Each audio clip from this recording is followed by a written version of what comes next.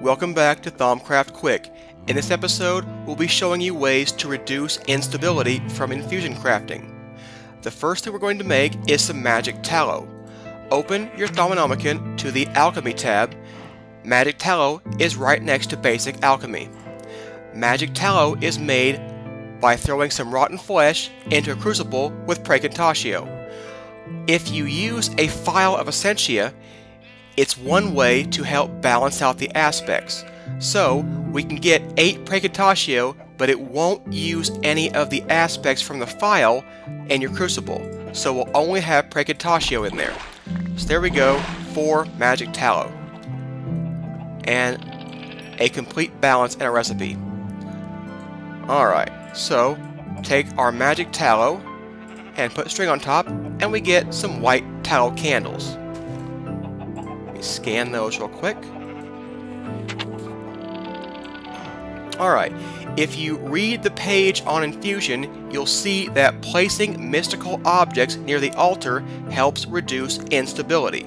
So let's do that now. I'm going to place the 4 candles.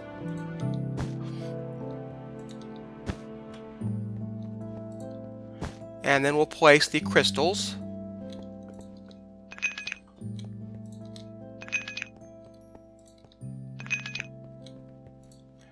Then we're going to place the heads of the monsters we've killed.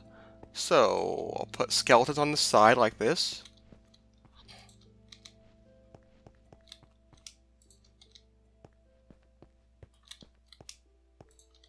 Alright, and we'll put zombie heads. Oh, I didn't like it like that. I want it to be straight facing.